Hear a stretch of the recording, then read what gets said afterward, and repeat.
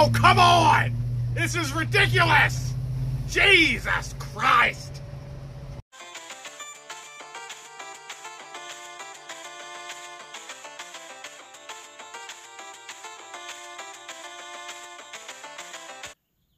Turn on, tune in, drop out. What's up, guys? Welcome back to another video. I got my morning coffee this morning. I was thinking about what do I want to upload to YouTube, and I get this phone call from, of all people, my mentor, and this is probably the most influential person that has ever graced my presence. Talked to him for a while, made plans to actually link up with him later on in the year, so I feel great about that. You know, lesson being, guys, if you have a mentor, reach out to them. They don't necessarily have to reach out to you. It could do wonders for your life. I know the person that set foot in my life totally put my life in the right direction. So this video goes out to you, mentor. And my mentor was actually a radio personality in the late 80s and early 90s. And he's got a lot of interesting stories. And I met a lot of interesting people through this guy. But this video goes out to you, mentor. And we're going to talk about the 5 rarest games that I ever found in my local flea market. And I wouldn't say these are necessarily the most expensive games. I could totally do a video if you guys want to see the most expensive flea market games that I ever found. But today we're going to do the 5, what I consider to be the 5 rarest games that I ever found at the flea market, video games. And when I say rare, I'm going to say they got to have 10 listings or less on eBay. So if there's more than 10 listings, I'm not going to add it to the list. So here we go, the 5 rarest video games that I ever found at my local flea market.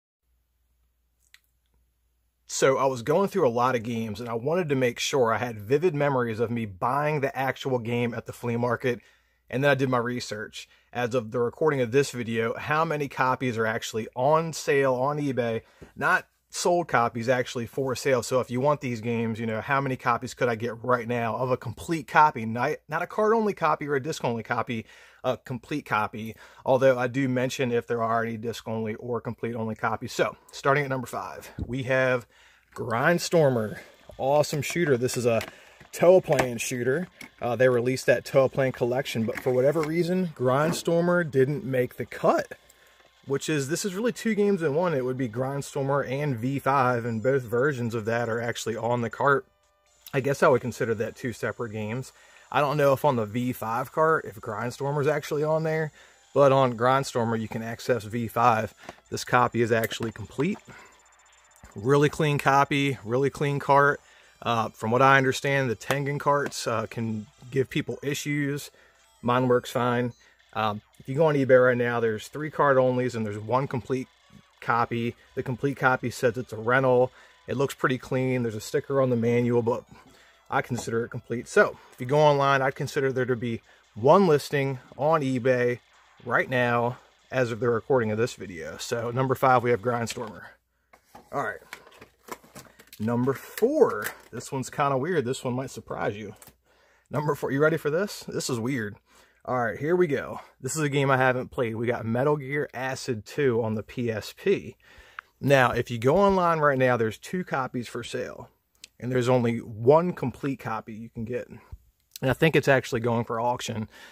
And the reason it has to be complete is that it has these 3D glasses that actually come with the game. I've never used them, but this is the copy. And you got to understand, this was, my God, this was less than 5, if not $5 or less at the flea market.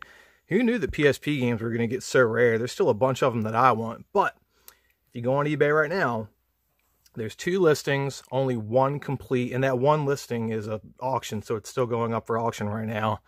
If you're interested, it still looks kind of low. Maybe it's at like 20 bucks or something, which is, I think that's a lot for this game, but 2 listings, 1 complete on eBay right now. That's crazy.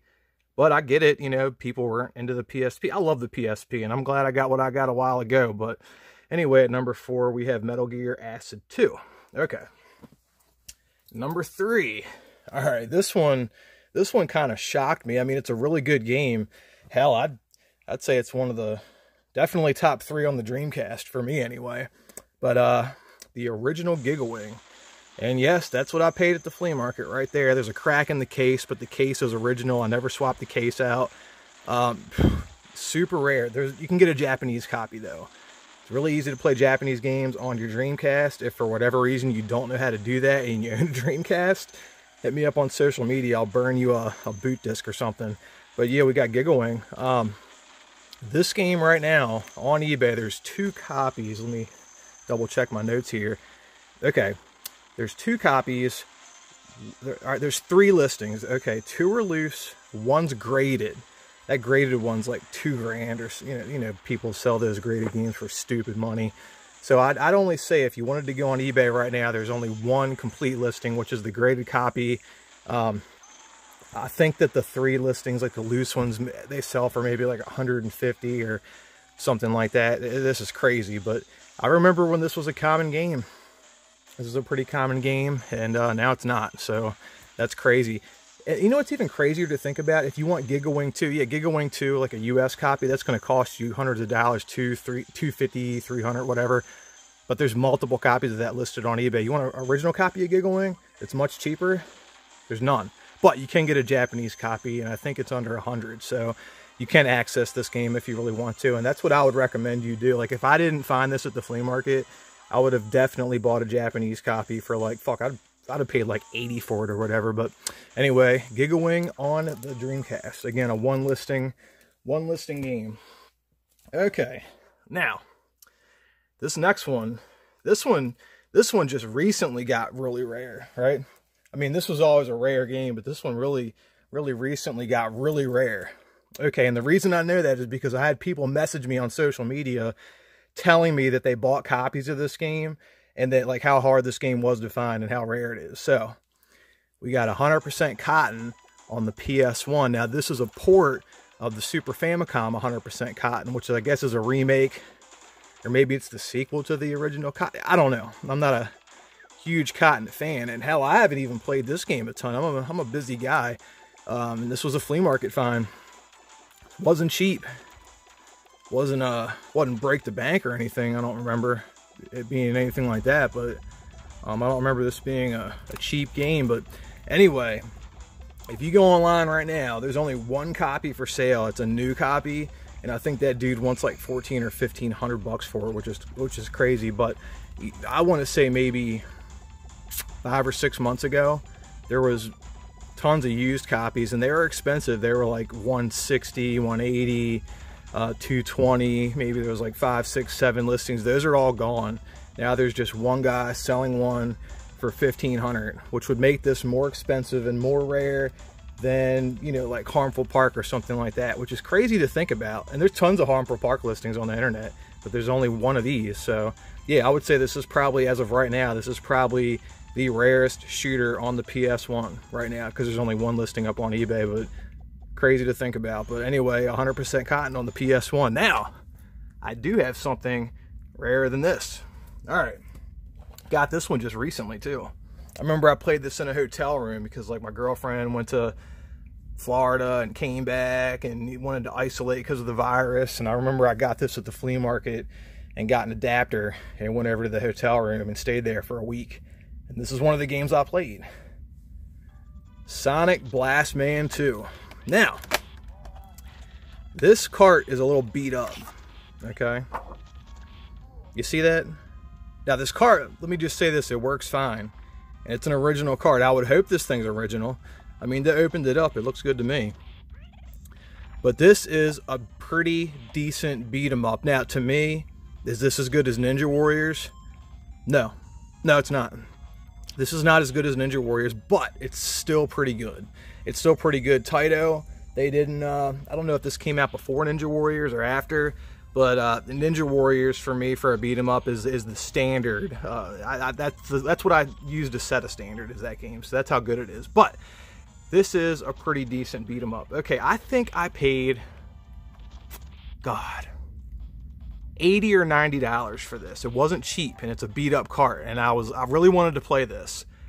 I was at the flea market, so I was like, okay. And I'd seen this in the case for a long time, but I watched somebody on YouTube, and they made a video, and they mentioned this game in the video, and it looked good. Hell, it might have even have been, honestly, it might have been, hell, Radical Reggie, I think, mentioned this game.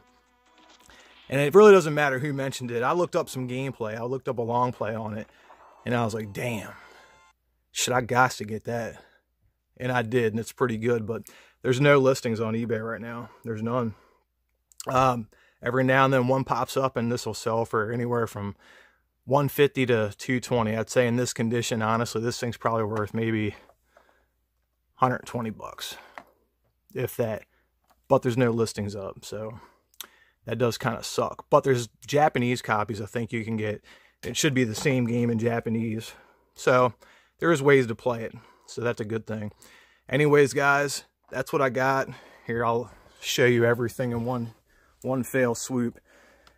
That's what I put together for the list. I do have other games, and I didn't actually look everything up, but for I think that's pretty much it. I think that's the rarest stuff that I ever found at the flea market. Now, I could do a most expensive games I ever found at the flea market if you want. If you want to see that, let me know in the comments down below. Anyways, guys, till next time. Peace.